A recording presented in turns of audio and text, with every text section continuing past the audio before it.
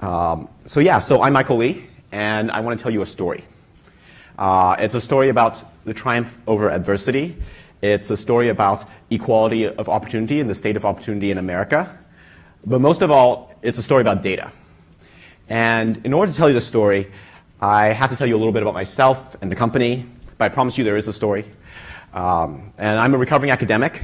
No offense to Jan, who I think is also here in the audience. And sort of through my rehab, I worked as a quant at D.E. Shaw and actually even here at Bloomberg. And then I became a data scientist at Andreessen and most recently at Foursquare. And then a little while ago, I decided that I wanted to start a company. It's a 6-week fellowship. We help prepare PhDs and master students. We're now accepting master students in case people were paying attention to us earlier. And we help prepare them for careers in data science and being a quant. And we sort of think of this as both training for PhDs, so we're really trying to get them familiar with a lot of the modern tools like MapReduce or Spark or random forests. But we also think of it as a filter. So we offer the training for free. And because it's free, we had over 1,000 applicants just from PhDs. And we're able to sort of choose amongst them to find the best. And then the question arose, how should we choose people? What should we do to go about making that selection process? And that's where the story comes in. And the story is actually about the Juilliard blind audition study. So in the 70s and 80s, women accounted for less than 5% of all musicians in professional symphony orchestras. And there was this allegation of bias that, I mean, there were more women auditioning for these positions than were getting in. And there was this, this allegation of bias that the committees, which were primarily dominated by men at this time, they had a hard time seeing a woman as someone who could sort of sit up on stage and perform as part of a professional symphony orchestra. So to combat this, or to at least see if this is a factor, what they decided to do was run an experiment. They put down curtains between the auditioner and the judge. And when they started doing that, they found that the results were astounding. There was a 7-fold increase in the number of women who made it past that screening process. And the percentage of women who were playing in these orchestras went from 5% to 25% in under a decade.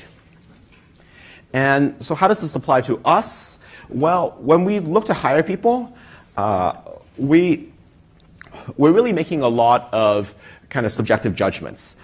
We look at people's resumes, and we make a lot of these snap judgments that are maybe not that different from the snap judgments that the auditioners at these music auditions were doing. And it might not be something as pernicious as race or sex. It could be something like where you went to school, or where did you work for previously, or even something as silly as, hey, are you from Boston and are you a Red Sox fan, right? Like all these things play a factor in who we decide to hire. But we wanted to really move beyond that. We really wanted to get away from that. And we wanted to make this a much more data-driven process. So instead of sort of doing the usual thing of reading the tea leaves and people's resumes, we decided to issue challenge questions. And these challenge questions kind of combine what we think of as the 3 building blocks of data science, which are this. What did I just do? I have no idea. Okay, clearly I can't use technology. But it really combines these kind of 3 building blocks of data science. So engineering, math and statistics, and a little bit of kind of common sense business sense. And to give you some sense of what these questions are like, I'm going to sort of say a little bit about how maybe people did on these questions. And one question that we like to ask was something along the lines of, can you program, or do you know how to program in Python? And when you ask people this question, about a half of them will sort of list that on their resume. Hey, I know how to program in Python. About a third of them, when you actually ask them, here's a coding challenge, why don't you write this down? And this is a coding challenge that kind of perhaps lends itself more to a scripting language than many of the other languages people chose to use. Only about a third of them actually sort of felt comfortable enough that they wrote that program in Python. And then when you sort of drill down to it, only about a quarter of them got it right. And then only about an eighth, let's say, so half the people who got it right really got it right in a way that made you confident about the way they coded. And for the people in the room who are programmers, basically the question required a little bit of recursion. It turns out that you can write it never even occurred to me, but you can write recursion by saying function 1 calls function 2, function 2 calls function 3, function 3 calls function 4. And you knew because of the way the structure of the problem, it would stop after 10. So you could do that and write the body of the function the same way and just use copy and paste and be creative. But I think many people here would probably get yelled at in their coding reviews if they did that. I know I certainly would have if I did that at Foursquare. So there's this kind of hierarchy of what people know. And on the math and stats side, sort of similar things, right? So an example of a question we might ask is sort of, roughly speaking, do you know linear regression? 73% of people claim they know it. Okay, that's pretty good. About 50% of people actually, when you ask them a sort of an analysis question, roughly speaking, a machine learning question that requires some form of regression analysis, only about half of people actually mention any sort of regression analysis. And the very bottom, 22%, it turns out this question was about some sort of periodic data. So about half of these people who sort of talk about using regression analysis talk about saying, well, I'm going to sort of extrapolate a linear trend from the last few days and go forward. And that, as it turns out, really doesn't work. If you've ever kind of done modeling, doesn't really work that well. What people should really be doing, and what's probably taught less in schools, is this notion of I have a bunch of different signals that I'm generating, and I need to use linear regression to determine how much weight to give to each signal. And only about, I guess it would be a quarter of all people actually got that. So I think we sort of give interesting questions, and hopefully you're convinced of that. But I wanted to give you maybe some statistics that might be useful for you in your hiring. So one interesting factoid we found is look at language choice. So look at what language people code their answers in, and let's see how well they do on that question. So this dotted line represents the middle, median, the mean, sorry. And you can see that people who did Python, if you can read the axis, says they do something about 12% better than average. And the people who are doing MATLAB, sorry for all your MATLAB folks out there, you're about 17% worse. And R is sort of somewhere in the middle. And I think this kind of, this fact kind of illustrates some of the things that we've always thought about data science, which is a lot of it is not really driven around kind of having the best algorithm, which, arguably R and MATLAB have better libraries of algorithms. But a lot of data science is really just like data munging. And Python is actually a better language for that. You can sort of see this in the data, and also if you've programmed in all three of these languages, I think you would agree that Python might sort of, because it's sort of integrated in this general ecosystem of technology, is a little better for that. Another popular thing people look at are universities, right? Like, hey, you went to a really good school. You must be smart. Speaking as somebody who went to a really good school, that's not true.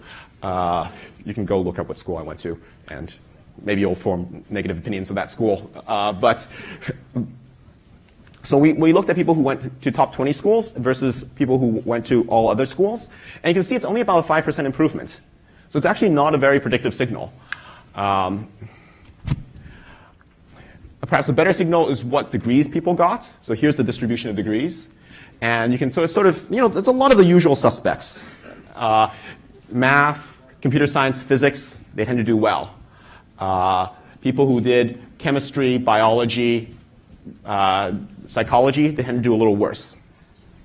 Okay, but I think there's one interesting fact here, which is economics.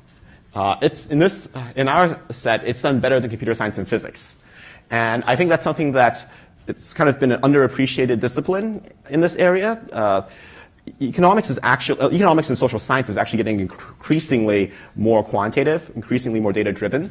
And you have people who spend their entire PhD kind of wrangling data and dealing with data. Maybe not big data, but at least they have that kind of experience. And what's not really captured in this graph is this is sort of just testing their technical skills, and we're seeing that they're actually technically very strong. But economists and social scientists get a lot of training around articulating complex ideas. So they're very used to taking a very fuzzy question, turning that into some sort of math and computer science that they can answer with a computer and a little data science, and then converting that back into words that a non-data expert can understand. And so we love economists. If there are economists in the room, please apply. Or if there's social scientists in the room, please apply. But we really love them. Our employers really love them. And I think that there's this sort of like, 1-2 punch of being technically strong and being able to communicate that. And then just one last slide. So we saw in the last slide that sort of math on average did better than chemistry, let's say. So here's the distribution, the histogram of those scores. And you can kind of see that math tends to skew right and chemistry tends to skew left. But there's this whole area here, right? All these people here, these are chemists who did better than like 80% of their mathematician colleagues. And these are the people we're trying to find. The statistics say that you shouldn't expect them to do well, but there are outliers. And that's the nice thing about having ground truth data is that you don't really have to machine learn anymore. I don't care about any of those signals that I just told you about. I just do a simple group by, select things that are bigger, and those are the people that we look at for the data incubator. And what we're really trying to move towards is a world of blind auditions for data scientists. And if you have any questions, please feel free to reach out to me, or you can tweet at me or tweet at the data incubator. And I may or may not have Twitter installed, so I may or may not be able to respond to you. But all right, are there any questions?